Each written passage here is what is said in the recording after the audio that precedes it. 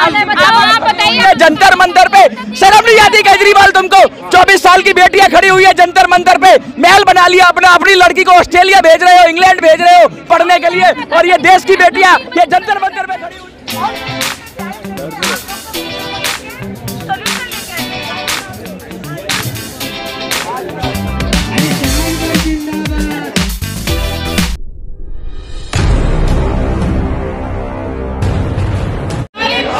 याचना नहीं अब रण होगा, संग्राम महाभीषण होगा, जंतर मंतर पर आए हैं केजरीवाल, तुम्हारा महल ढहेगा।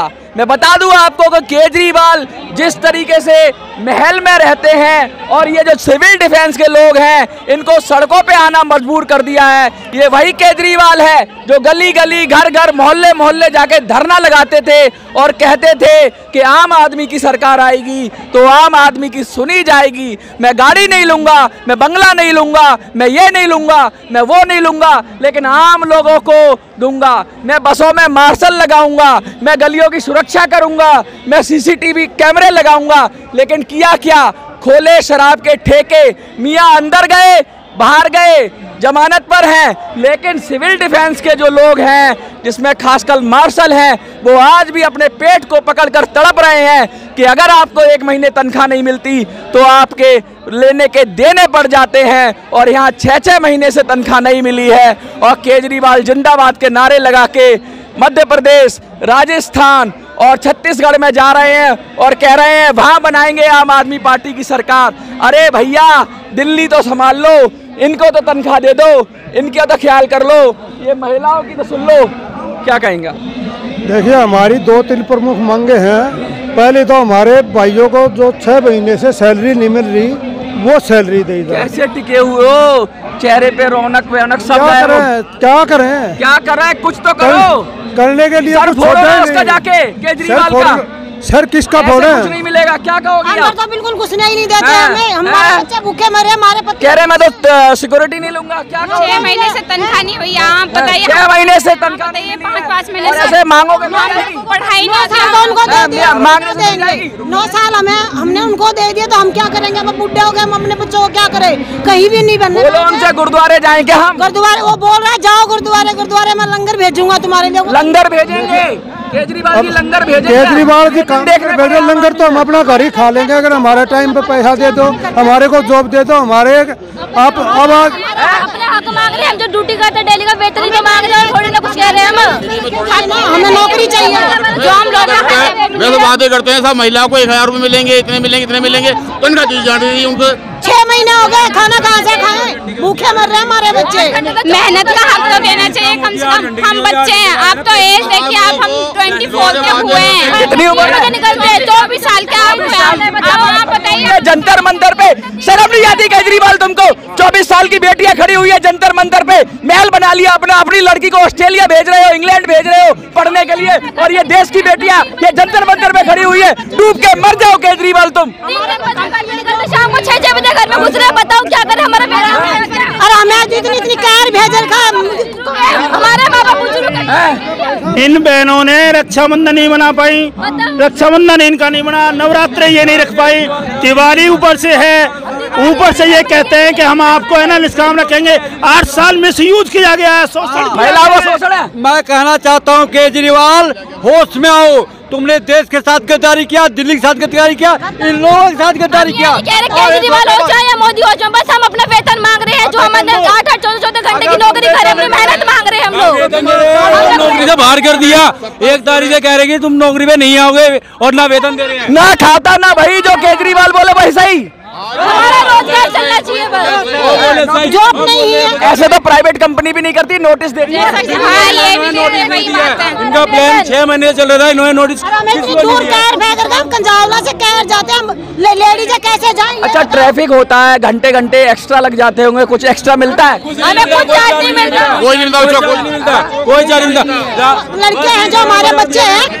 एक हमारा एक प्रमुख मुद्दा और है, हमारे 3 डिपो बंद हुए थे, कंजावला, सोनारी लड़के रोजगार करते, लड़के तो सारे घर बैठे हुए कंजावला डिपो का, किसी लड़कों को नौकरी नहीं दी। अच्छा लड़कों को तो पहले ही साफ कर दिया, अब लड़कियों की बारी है, घर में बैठे, अब लड़कियों की बारी है।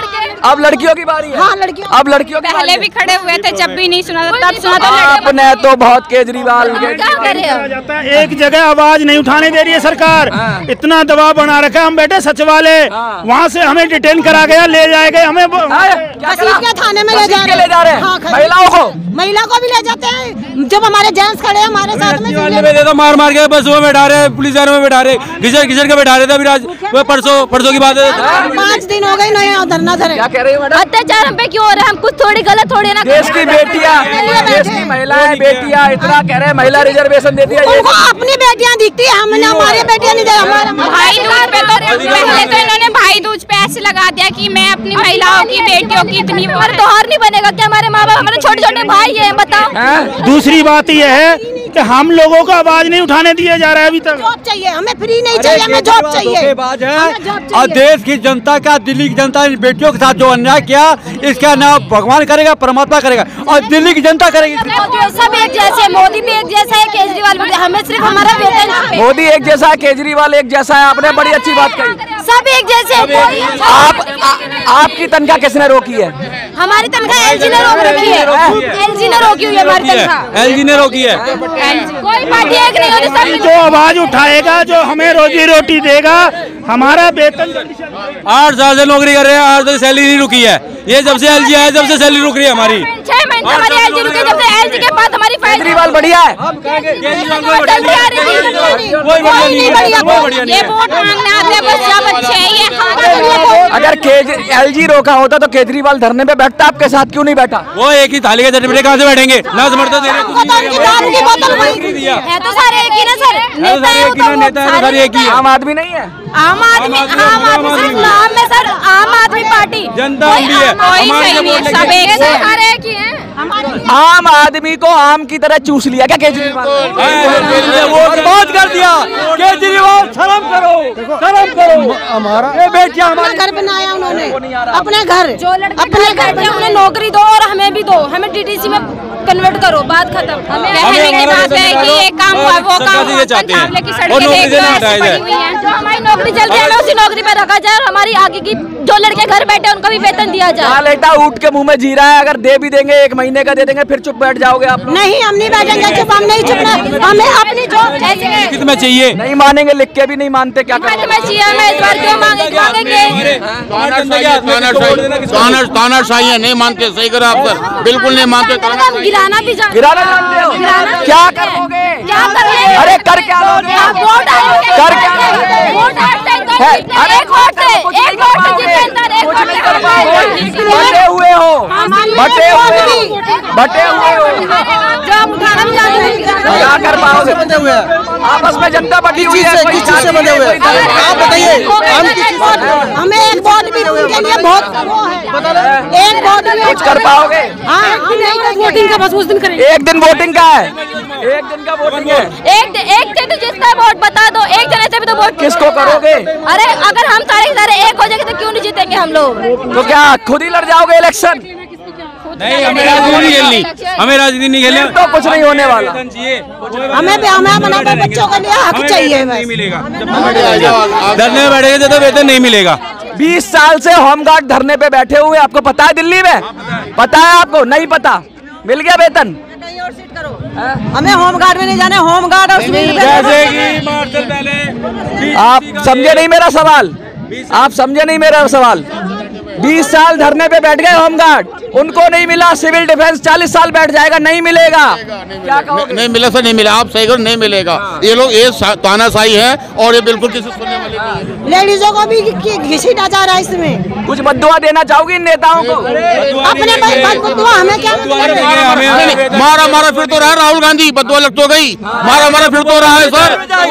केजरीवाल का जगह जेल है, जेल में जाएगा। जनता की बदुआ लगेगी, जनता की बद्दुआ लगेगी। आप ना दो, हाथों निकलती है। जब बच्चा भूखा होता है, दूध नहीं पीता, दूध नहीं होता घर में, तो निकलती है ना आहा कि जिसको वोट करके जिताया वो नेता देश को खा चुके हैं पूरी तरह। पहले अंग्रेजों ने खाया, अब नेता खा रहे हैं, बना नहीं रहे, ये बिगाड़ रहे देश को, क्राइम करने पे मजबूर कर रहे लोगों को। एक रोटी देके निवाला मुंह से ही छीन रहे हैं। रोटी खा के, एक मिनट हटना जरा, क्या कह रहे हैं मैडम? देके फिर हमसे छीन रहे हैं। मतलब ये देते हैं कि हम दे रहे हैं और फिर पोस्टर छपवा देते हैं, पोस्टर छपवा देते हैं, ये कर दिया, वो कर दिया, ये ले लो, वो ले लो, बाबा जी का ठुल्लू देते हैं जनता को ये लोग। तनख्वाह आई तो इन्होंने अखबारों में दिया और पोस्टर भी लगाए, होर्डिंग भी लगवाए। बेरोजगारी होगी तो क्राइम बढ़ेगा, ये क्राइम को बढ़ावा दे रहे हैं, ये क्राइम को बढ़ावा दे रहे हैं। महीने की देंगे सैलरी उनको और पोस्टर छपवा दिए, मैंने ये खबर छपवा दो अखबार में और पोस्टर लगवा दो दीवार पे, ये नेता चोर हो गए संसार में। सर एक मिनट, मजदूर की मजदूरी उसका पसंद सोने पहले दी जाती है, ठीक है, और ये आदमी पोस्टर लगवाता है, ये आदमी 6 महीने में अपनी तनख्वाह देता है और उससे ज्यादा पोस्टर लगवाता है, सिर्फ इसका लाभ उसको कोई काम। चेहरा चमकाओ, पोस्टर लगवाओ, आम आदमी बन जाओ और आम आदमी को आम की तरह चूस के पी जाओ। आपको क्या लगता है? देखते रहिए मिनी संसद।